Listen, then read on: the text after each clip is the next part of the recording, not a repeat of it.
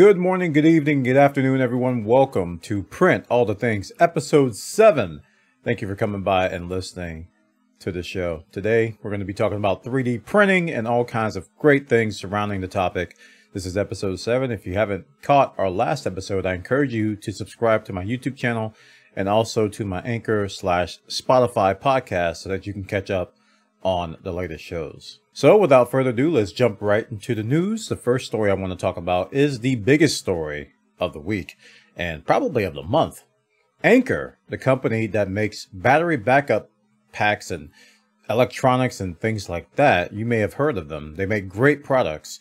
They're coming out with a 3D printer, and they have announced that today. This printer is called the AnkerMake M5 3D printer. And they touted as being 5 times faster, extra intelligent, no comparison. That's a bold topic. Let's get the bad news out of the way first. It's actually only available at the moment on Kickstarter. So if you're not too keen on doing a Kickstarter thing, you might want to wait until it comes out. But it's actually looking pretty good on paper. 250 millimeters per second print speed. Insanely fast. Very, very fast print speeds. And whenever you see something that fast, whenever I see a printer that fast, my first thought is, how's the quality? If the quality is okay, then yeah, we can talk. But if the quality is garbage, then nobody's going to print at that speed. So they tout that their design that they've created will be able to do top quality prints at 5 times the speed that you normally print. Like I'm used to printing at like what, 40 to 60. Probably like 60 millimeters per second for a majority of my prints. Sometimes I'll go lower than that, you know, if I need to do some special things. But 250 millimeters per second is insanely fast. That's very fast. That's like Voron speeds. And if you're like a fan of 3D printers like me, you probably have heard of the Voron brand. So they're up there with the Vorons at 250 millimeters per second. So this is a bold claim. Let's see if they can back it up. 260 degrees Celsius top nozzle temperature. So that'll take care of a lot of different types of filament, including PETG, TPU, and, you know, of course, PLA. Some of the more popular things. It has a textured PEI magnetic sheet, which is very nice. That means that you can take the sheet off and flex it so that you can pop your prints off. I'm kind of used to that now. I have Prusa printers, so that's a very common thing. Except mine are smooth, but this one is only textured, so there isn't a smooth option. So if you do need a smooth option for this, you might have to, if they don't come out with one, you're going to probably have to invest in a smooth PEI plate. A 49-point auto bed leveling system, which is always desired. And when a printer doesn't have auto bed leveling, I raised an eyebrow and I'm like, do I really want that printer? To me, auto bed leveling should be included in from 2022 onward. I think auto bed leveling should be a standard feature for printers. Back in the day, you know, in the early days, it was, you know, wasn't as common, but today it really needs to be, included in everything, if you ask me. Has a build volume of 235 by 235 by 250 millimeters. I believe that's right. One of the things that the features I see here is that it has a built-in 1080p camera, and that is intriguing because I do time lapses and I like to monitor my prints. Right now, I use some very affordable Wise cams to do my monitoring, and I use Octoprint and Octolapse for my time lapses. AnkerMake, this M5 3D printer, has a built-in time-lapse function through their software, and also built-in monitoring through their software with this 1080p camera, which is pretty cool. That's a nice thing to have. I think what I'm seeing here is that they've looked at a lot of the popular add-ons and things that people do to their printer, and they're trying to create an out-of-box experience for those same things, which is, to me, smart. It's a smart thing to do. And last but not least, the thing I want to discuss about this AnkerMake is they're using USB-C. Oh, how many times have you guys tried to plug in a USB port and it's the wrong way? And then you flip it and it's still the wrong way. And then you flip it again, it's the wrong way. And then you flip. Oh, man. Okay, now let's talk about what's on the printer. Let's see what Bwana has printed this week. It better be all the things. The first thing we're going to talk about is the Poly Smooth. I've already talked about the slate gray. We've already shown that. We've already talked about the transparent. Now we're on to the white, the Poly Smooth white. And this is the next thing that I showed you is a print that I showed you last week with the neon green and the Collier mauve. We're doing the Splash Bowl again. This is the Splash Bowl by SenseiRalph on Thingiverse. And let me kill one of the lights. I've come up with a method here to kill one of the lights to kind of show off the shine. And you can see the white Poly Smooth inside is very glistening and shiny and smooth. And it's very, very cool. Very, very cool print. I really like this print. I'm probably going to be doing a lot of different colors with it. And again, it's a two-piece type of thing, so you can remove it and, you know, interchange different colors for different types of filament. And this is the Collier Mauve Mixtape 15.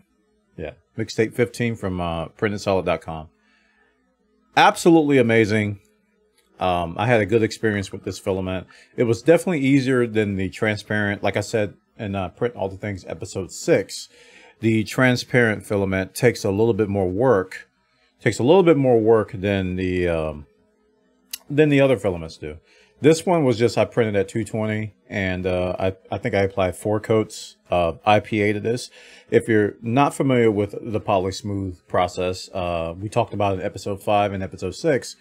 What you do is that you print normally, right? And then you apply a thin coat of alcohol using, I have a spray bottle, and you give it a few minutes to dry. I let mine dry for like 15 minutes, and then you repeat the process until you get the desired shine and smoothness that you want. And it's a very similar process to what people use with acetone and other smoothing agents. This is one specifically designed, this product from Polymaker, which is a sponsor of this stream. Polymaker provided me these spools of filaments. And this is a process specifically, this is a filament specifically designed to do it with IPA, with using alcohol. And the white really, really shines. I keep saying this. I probably need to get a t-shirt with it, but pictures just don't do the filament justice. They just don't do the filament justice. Is that a bubble inside there? That actually is a bubble. Wow. I actually got a bubble inside. I guess some IPA pooled up inside and dried. I don't know what happened there, but yeah, there's a little bubble inside there. That's actually kind of cool. So yeah, that was the first thing we printed, was the Splash Bowl. Okay, so the next thing I printed with the Poly Smooth white, which is a very popular model. Some of you even asked me, "Are you going to sell that?" And as a Etsy shop owner at BwanaLabs.com, I love to hear those words. Are you going to sell that? The answer is yes, I am going to sell it. But let me show you what I'm talking about first. Make it sure. Mr. Picard is back. This time we brought him back in the Poly Smooth white. Oh, like pictures just don't do him justice, dude. They just don't. They don't do him justice. You see this thing in person, man, it will blow your mind. So this is Mr. Captain Picard. I am going to put this on Bwana Labs. I don't know how many I'll have available, because the Poly Smooth is like it's going to be an on-demand thing. So we'll play it by ear. But I am going to have some normal models of Mr. Picard. This is an Eastman model, if you haven't seen this before. I have had this on the shop before, but I sold out. But we can restock as soon as we can. And this is, like I said, this was much easier to work with than the transparent, because we did this on episode 5 with the slate gray. And Mr. Picard here really, really shines, pun intended. So this is the Poly Smooth white. And I've come up with a better method. There's a little string down there, but you notice that there's no paper towel stuff down there. We have a better method of drying these now. So you don't have to worry about paper towel nonsense at the bottom. I actually have like an egg crate thing that I use, that people use to dry painted stuff. So I actually put on there. It has, I use it to paint too. So it has like primer on it. So sometimes you'll see like little primer dots, like the paint will lift off or the primer will lift off of it, but I can just peel those off really easy. So it comes off really nice. So that's Mr. Jean-Luc Picard bus by way of Mr. Eastman, one of the best modelers out there. Thank you, Eastman, for providing that model for us. Okay. So we're also going to talk about the other filament. That's all the poly smooth that, well, no, actually not all, but we got one more to show you later. We're going to talk about the Jesse PLA subscription box, the other filament that we got. And the other filament that we got, other than Collier Mauve, which is the mauve color, is neon yellow. Now, neon yellow, very similar to neon green. They're both neon. One is yellow, one is green. So we have the neon yellow. And I thought about what I printed with the neon green. And one of the things that came to mind was Drippy buckets. We did about 10 Drippy buckets, it seems like. I don't know how many. But I did do one with neon green. And it came out really nice. This time, I decided to do a different variant of the neon, of the Drippy bucket with this neon yellow. But I decided to do a square bucket with a handle. So here you go. This is neon yellow. It's got the 4 quadrants inside. So it's got the insert where you can put pencils and pens or whatever. But this one, I decided to do the handle because I didn't do the handle before. And this is the Drippy Bucket Square version by davemoneysign.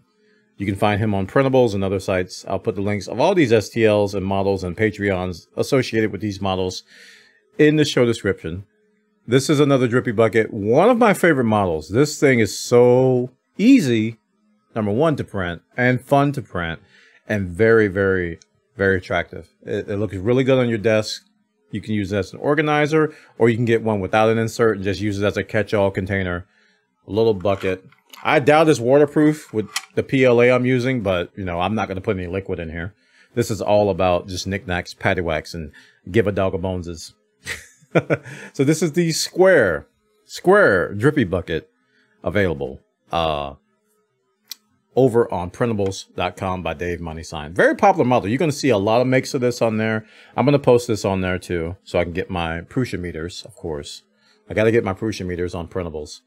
Yeah, it's very, very sturdy, very stable, easy to print, no supports at all required, and takes 2 seconds to assemble. Really easy. So that's Collier Mauve alongside the neon yellow, the two Jesse PLA colors that came with the printedsolid.com subscription box.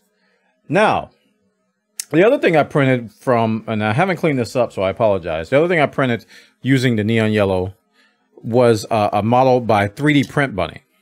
And again, I'm going to apologize because I have not cleaned this up. Literally, it just finished printing like less than an hour ago. This one took a while to print. And this one is called the Rose Bowl. No, not the football Rose Bowl. It's a Rose Bowl from 3D Print Bunny. And this one is a very nice rose-covered bowl.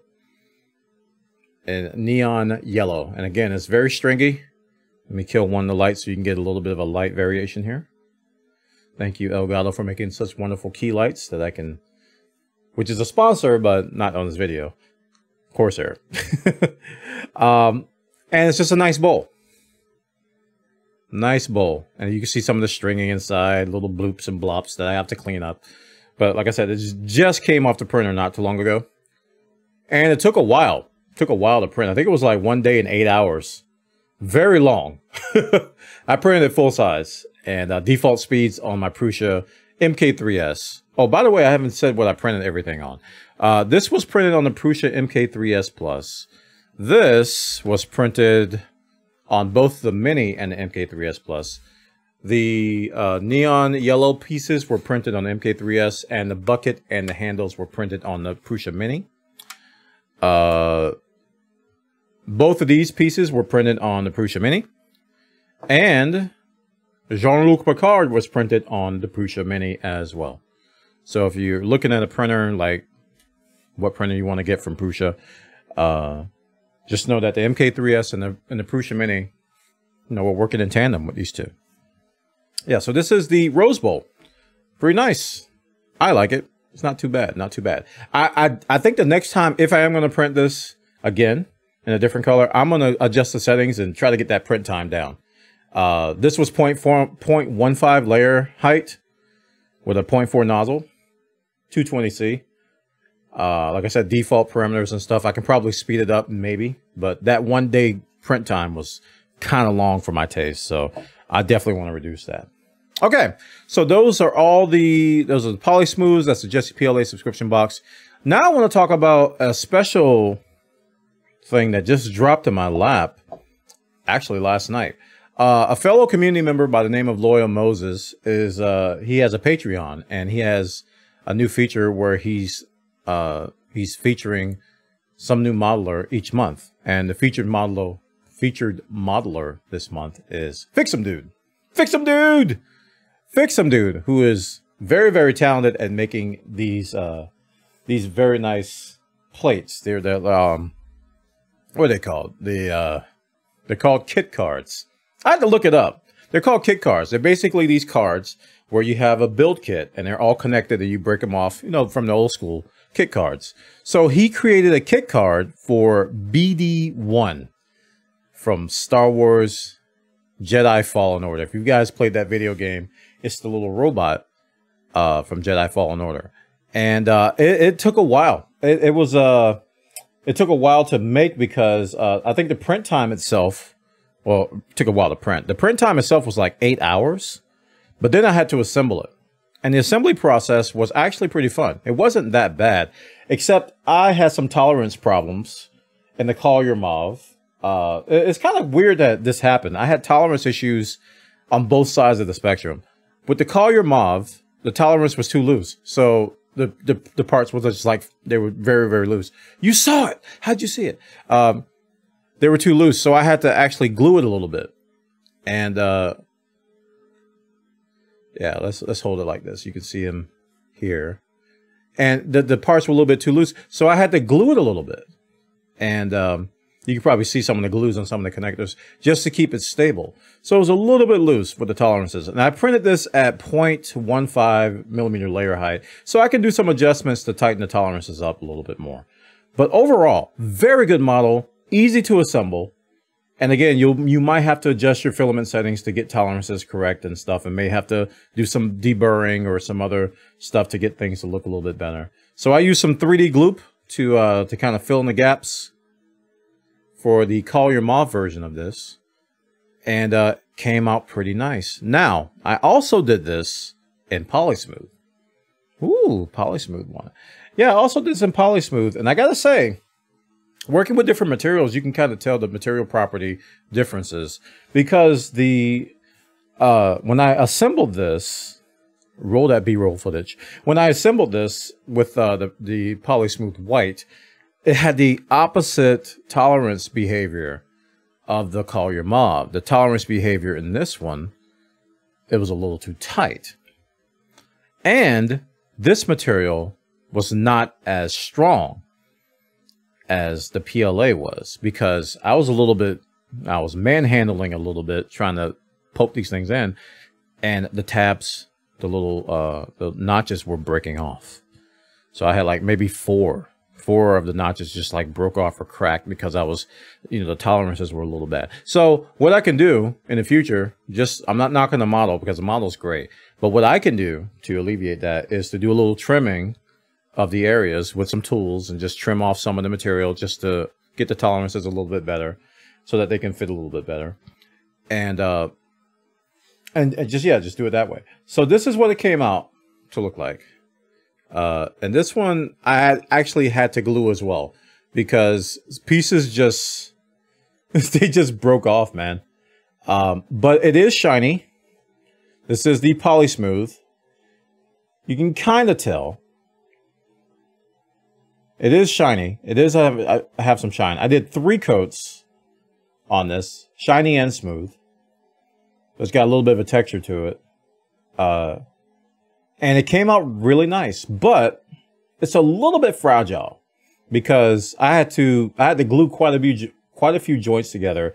And even with 3D, I use 3D gloop with this, kind of as a science experiment, because this is not PLA, but I have the PLA version of 3D gloop.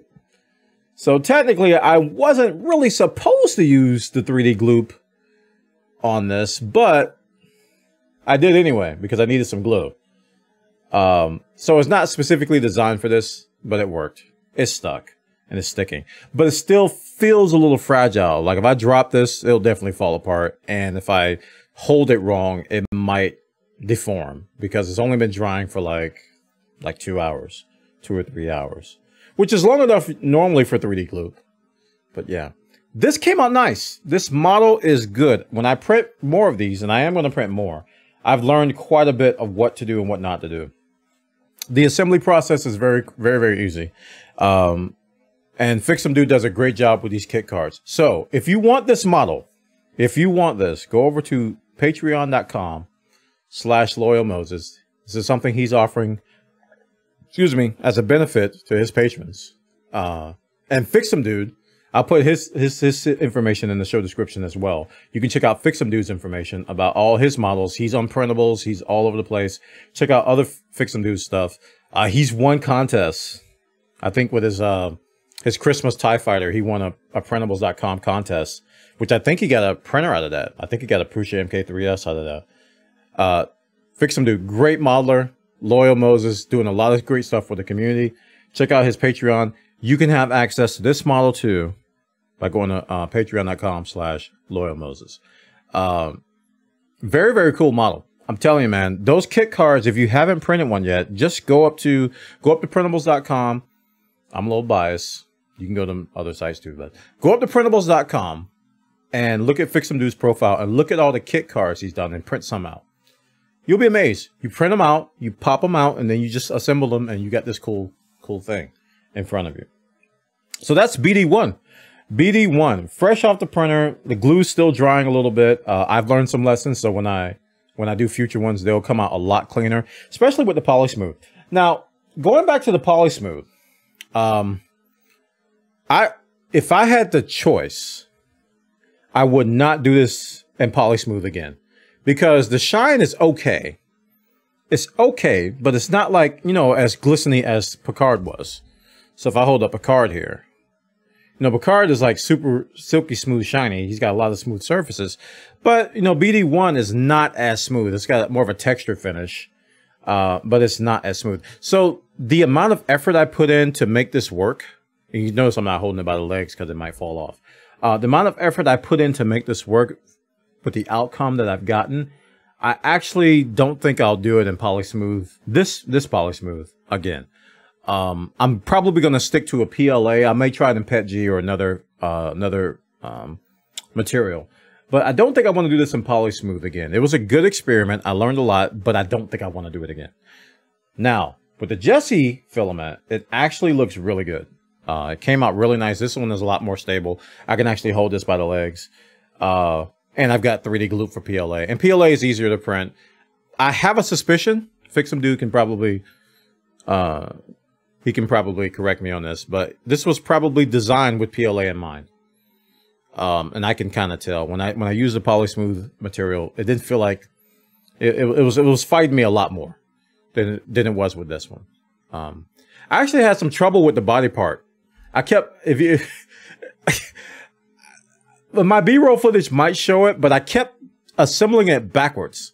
And I was like, what's going on? I kept putting it on backwards. Even though the instructions clearly say, this is the front, this is the back, I kept assembling it backwards. And I was like, why is it not lining up? Why is it not lining up? This is a great model. This is BD1, again, from Jedi Fallen Order. New droid. If you haven't played that video game, you should play it. It's a very good video game. This droid is lovable. And thank you, fixumdude, for making this great model. Thank you, Loyal Moses, for hooking me up with the STL to show you all. Because I want to disclaim that he gave me the STL to print and to show you all that. Whoops, Grogu just fell. Grogu number 16 just fell.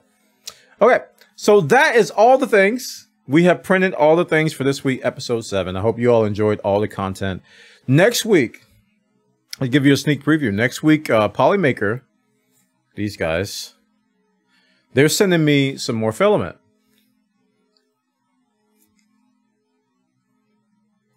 Polymaker sending me some more filaments. So we're going to be printing some cool stuff with that. And we're going to be using a different, well-known modeler that you guys may have heard of. Yeah, we're going to be printing some of his stuff, showing off some of his stuff.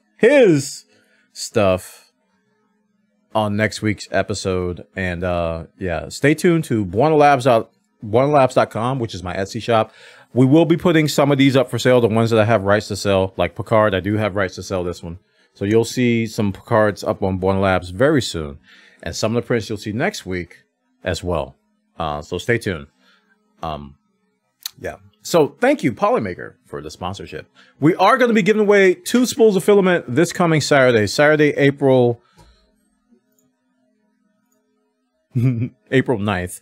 Saturday, April 9th, come by my live stream at twitch.tv/Bwana. We will be giving away 2 spools of filament there. We're going to do it live again. And I believe on next week's episode, or maybe the one after that, we'll come back to our YouTube and, you know, see if more people are commenting here. So please leave a comment, like, subscribe. And if you like the content, you know, just click that subscribe button, click a like button, or comment, or just let me know, hey, Bwana, I like the episode. You don't even have to subscribe. Leave a comment and say, Bwana, this was a good episode. Or Bwana, next time, you know, maybe you should burr that down. Maybe you should, you know, sand that down a little bit before you break it. Bwana. Thank you, everybody. So I'll see you all Saturday for the giveaway on twitch.tv/Bwana. We generally start around 6 p.m. Eastern, but I've been starting a little bit later than usual. Right now it's 4 a.m. Just to give you guys a little some perspective. It's 4 a.m. Eastern right now, and I'm recording. I haven't even started editing. So when you wake up in the morning, hopefully this thing will be edited, beautiful and delicious for you to enjoy, and you'll have a couple days to ingest it before the I come out with the giveaway on Saturday. We do 3D print live at twitch.tv/Bwana. Whenever I'm playing a video game or we're talking about whatever, there's something being printed. We field questions about 3D printing. We talk about 3D printing, even if I'm playing like Final Fantasy 14 or Fortnite or I don't know, whatever I'm playing. If I'm dabbling in a video game, some 3D printing is going on. All right, some 3D printing is definitely going on. Okay. We've got some cool stuff coming up with some with another 3D printer company, which I haven't decided on the date yet. I'm still setting up everything to get that going. So once I have a formal announcement, we'll announce it here, and I'll let you guys know what that's going to be. It has to do with the company that's got some yellow and black. Maybe if I focus, I'll come up with whoever is going to be doing this or with the company. I just have to focus on what it is. Thanks everybody for watching episode 7 of Print All the Things. I'll see you guys next week. Thank you so much for watching. And if you're interested in supporting this particular endeavor, go to patreon.com/Bwana. That is my Patreon. That's right. I have a Patreon as well that you can support me, my 3D printing adventures, my gaming adventures, my tech video adventures, my everything online adventures. You can support all of that. This is my full-time engagement gig that I am doing. And it's supported by you, my fans. You guys support me through Patreon. You support me through Twitch. You support me through YouTube. And I appreciate you all for being here. And all the patrons who are there supporting me, thank you so much for all your help. You guys make it happen. I am so grateful and thankful for all of you. Thank you so much. That concludes episode 7. I'll see you all next week. And remember, print all the things. Bye.